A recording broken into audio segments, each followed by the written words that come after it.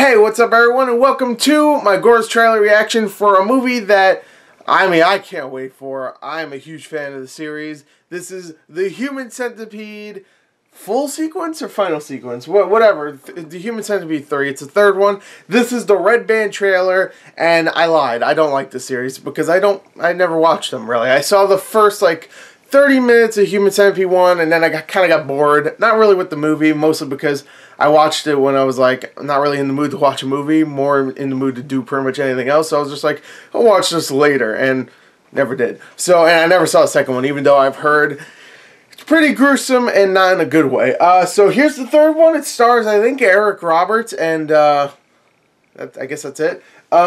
Here we go. If the biggest star you can get is Eric Roberts, you know it's not probably going to be great. But here we go. Let's watch Human Centipede 3 Red Band trailer. The following preview may be too disturbing for some audiences. Viewer discretion is advised. Yeah, old school. IFC Midnight. Oh shit. Annals of horror. Annals. Get it? Because is almost too disgusting to describe.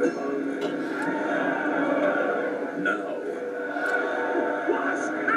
It's in a prison. The has become all too real. Oh, a bunch of old, shitty, jail asses. Hey, cockroaches. Isn't that the... Did you like these films? Isn't that the doctor from the first movie? It looks medically accurate to the most notorious movie franchise ever made. You insane There he pricks is. with a death penalty. I was just about to say, where is he? Oh, God. Eat, digest, repeat. The taste will never leave your mouth. Well, I'm not going to get sewed to an asshole, man. Oh, my God. Centipede 3, final sequence. Final sequence. This is exactly what America needs.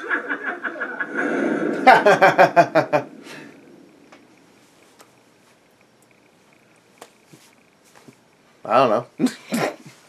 What am I supposed to say about that? It's motherfucker getting sewn to buttholes and then repeatedly getting sewn to buttholes, mouth to butthole.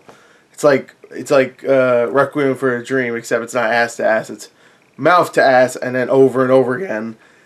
And it's not really disturbing. It's more gross and retarded. This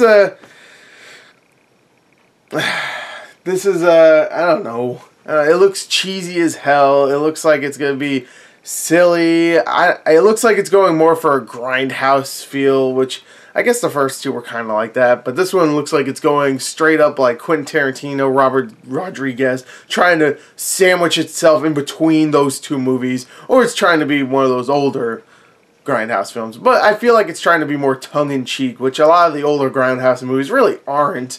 They're trying to be horror movies and they failed, but they're fun to watch because they're so violent and all that. And some of them are actually great movies, like some of the older grindhouse films.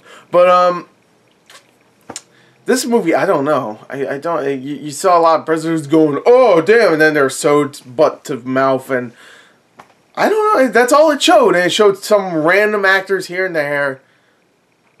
It looks like the same shit, except now the Human Centipede, it looks like it's going to be like 200 people, 200 prisoners, ass to mouth. Most likely, it's going to be CG, so it's not even probably going to be that impressive. There's no way they got 200 people. If they did, those 200 people are not going anywhere with their careers, because they're all sewed ass to mouth. But, I don't know. It looks bad. 4 out of 10. I don't know. It didn't interest me in the least. That's it. Sorry. I'm going to bring this review down on such a sad ending, but it's okay. 4 out of 10. Screw it. I don't care. Fuck this.